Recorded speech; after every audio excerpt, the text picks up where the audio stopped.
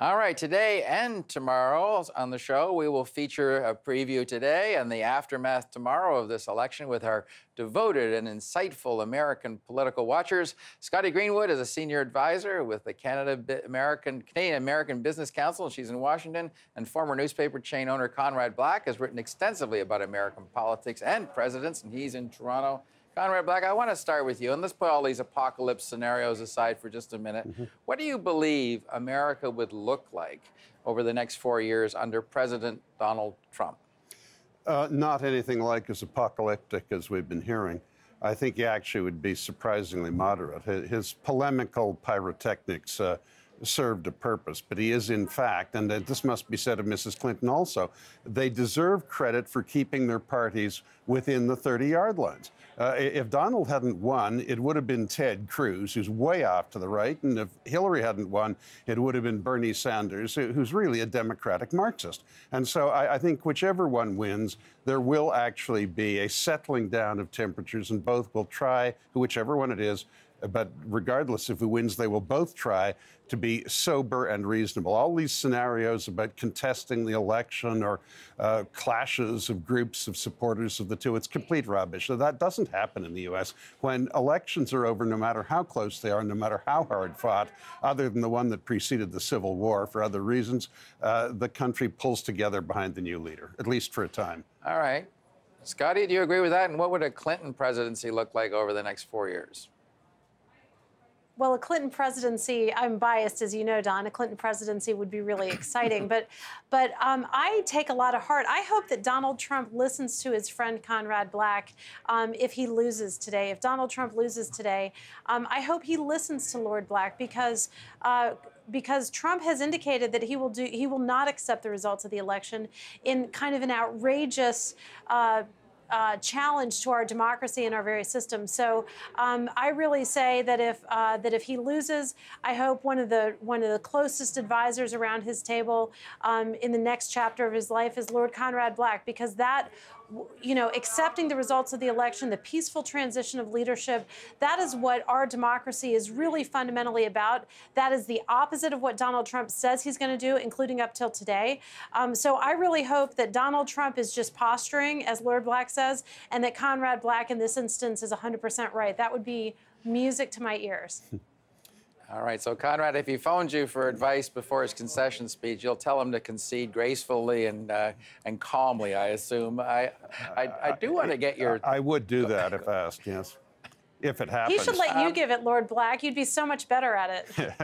Thank you for your compliments, Scotty. I think it's a very gracious thing for our exchanges like this to come to their conclusion in this nice way, and I want to reciprocate your kind words. If Mrs. Clinton's elected, I hope she listens to you, too.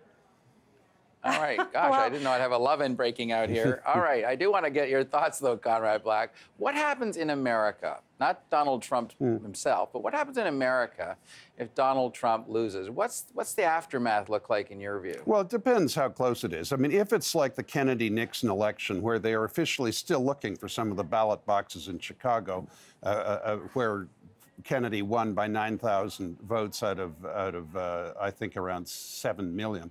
Then there will be problems. There will be a contestation of the election, but there won't be any violence. There will be a judicial contest of the kind that President Eisenhower encouraged Mr. Nixon, as vice president, to conduct in 1960, but Mr. Nixon didn't because he thought it would be bad for the country.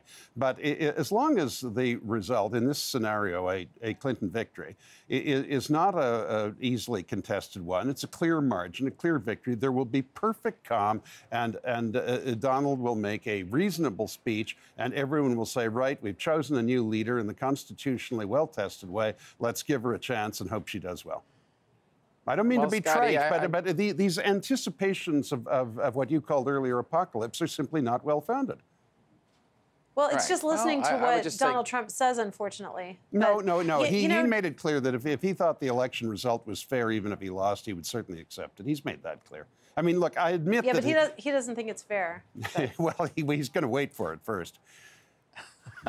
Scotty, I want to get your thoughts, because Hillary Clinton, if she wins this thing, has a huge job ahead of her. She's got to try and reunite an America that's been completely divided by race and by class in some ways. How do you do that? How do you go about, putting that country back together. Yeah. It's like Humpty Dumpty. It might be difficult to do. Well, no, it's a great question, Don, and it's really important. I think that Secretary Clinton, when she becomes president, we hope she'll become president, will do what she's done in the closing days of her campaign, which is really reach out to people on the other side of the aisle, to people who didn't vote, to people who didn't support her. She's been really doing a lot more of that lately, and she's going to have to be magnanimous. What I would say, Don, is I hope that we all hold Congress to the same standard, right? So I hope that you don't see the minute Hillary Clinton is elected and sworn into office and makes magnanimous gestures, I hope, to all Americans, including, by the way, I think she ought to offer Ivanka Trump a position in her cabinet. I think Secretary of Commerce is about right. She has a lot of respect for Ivanka Trump, and I'm serious about that. I think that would be an amazing gesture and a substantively good move. But I think we need to hold Congress and Republicans to the same standard. If everybody could be as gracious as Conrad Black, we would be fine. What we see, though, is in the Congress, you'll see investigations. You'll see allegations of the election was rigged, it was inappropriate, Hillary Clinton. You know, this you can't just go from this sort of lock her up chant that they've been campaigning on to immediately to being immediately magnanimous. Hillary has to be magnanimous. I hope we hold Congress and the Republican Party to the same standard. They will be busy trying to do their second autopsy, right? They will be busy, if they lose, thinking what went wrong. And what went wrong, that'll be a long list. It'll start with how they reach people of color and how they reach women. And I hope they'll spend time navel-gazing as opposed to trying to tear down Hillary Clinton. We need to unite behind the President of the United States, whomever it is, and that's important for both sides to do. Conrad Black, I've got to ask you this question. You used to run a newspaper chain. Heck, I worked for you for a while. I'm curious, do you subscribe to the Trump theory that there's this massive media conspiracy and that the media's done a bad job? Or how do you size up how the coverage has been? Has it been fair? No, it has not been fair. It's not a conspiracy, but it is a groupthink that's extremely pervasive. Now, in fairness, to the media, Donald brings some of it on himself by his bombastic and outrageous comments, which please a lot of people, but they are, as everyone said, including Scotty a minute ago, they are rather divisive. Now, with that said, there's nothing wrong with the United States that good government won't cure. Basically, it is a tremendously productive and highly motivated population of almost entirely patriotic people. But we can't have another 4 years like the last 15 years with economic stagnation, millions of people dropping out of the workforce, an open southern border, ridiculous wars, terrible trade deficits and budgetary deficits, doubling the national debt to get 1% economic growth.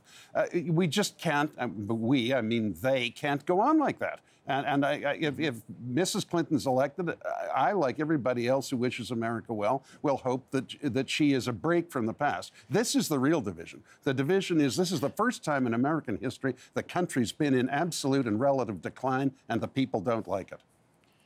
All right, I can't let you both go without a quick last word on this. Give us a prediction, Conrad Black. Can Donald Trump pull this off? He's got a good chance. I think it's 60-40 for Hillary, but he has to win either Florida or both Pennsylvania and Colorado. I think Florida's a little more likely, but the same has to be said of her. These arguments that she's getting 320 or 340 electoral votes are bunk, in my opinion. It will come down to a couple of states, but she appears to have a slight edge.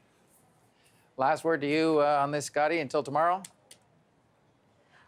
Well, I think Hillary Clinton will win. I hope she wins, and I hope that everybody comes together afterwards. I think the lesson here for Republicans and for Donald Trump is you really can't win just on white people alone in our country. We are becoming a majority diverse country, and unfortunately, I would say the Republicans have done nothing to reach out to anyone other than their own. So I think that'll be one of the lessons. I think the Latino surge that we are seeing in Florida, Nevada, Colorado, and other places is going to be a real story of this election, and I think Hillary will do well. I look forward to it. We will reconvene tomorrow and talk about the new president-elect. Thank you both. It's going to be a fun night to watch. Appreciate you joining us.